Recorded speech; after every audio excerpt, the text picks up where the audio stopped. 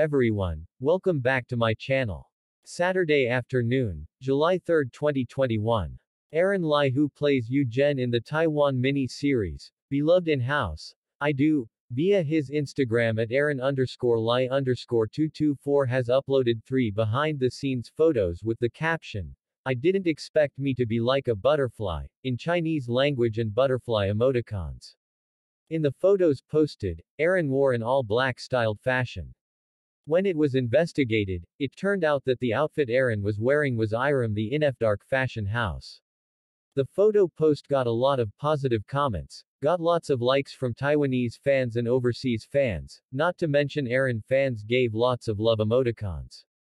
That's all for today's video. Thanks for watching. Don't forget to subscribe this channel, like this video, give a comment and share this video. See you in the next video. Bye bye.